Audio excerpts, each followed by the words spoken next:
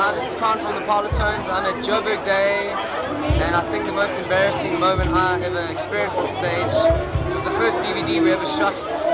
As we came out, very excited, cameras rolling, and nothing was working, nothing was on. I started singing and nothing was working. It was very embarrassing, so we had to walk off and start the whole thing again, which just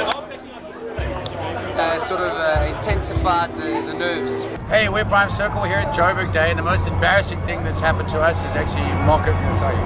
I had it to happen to me many years ago, about 5 years ago. I was rocking out on stage and I did a cracker rock and roll move and I split my pants right open, and I came to finish the gig, man. I couldn't get off stage in a full house. How were the crowd? Sort of like this and finished the show.